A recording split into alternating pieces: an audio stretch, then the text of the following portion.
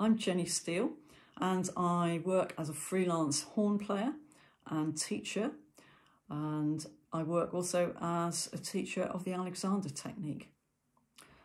If you want to know what the Alexander technique is or what it might be about, there's an article that I wrote on Gloucestershire Music website, so you can find out a bit more information there.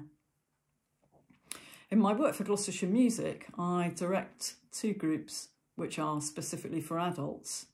So I direct Gloucestershire Symphonic Wind Orchestra, which is a wind ensemble for advanced players.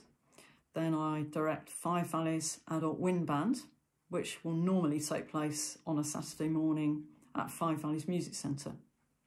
And then on a Wednesday evening, I help out with Colwell Arts Orchestra in support of their work. I didn't actually play the French horn until I was 18 years old when I was at Warwick University. I found a very old battered French horn in a cupboard in the music department, and I asked if I could borrow it. And so I took it away and just found out how it worked, and just became very sort of fascinated about the instrument. I loved the sound that it made, and just really enjoyed playing the instrument. It just seemed, for some reason, seemed very easy to me to play the French horn. And I remember now the first time I played the horn in a group. Our year group we were studying some symphonies of Mozart, and we formed an ensemble and played some of the movements of various Mozart symphonies. And even though I'd only been playing the horn for a few months, I played the horn part.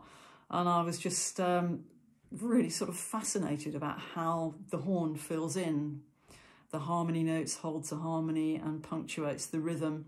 And I just really loved doing that. It was just a real thrill to take part and be part of that sound for the very first time. And even today, I think probably my most favourite music is probably playing the symphonies of Mozart, particularly playing in small orchestras, chamber ensembles, wind quintets, that sort of thing. It's probably the thing that I enjoy most.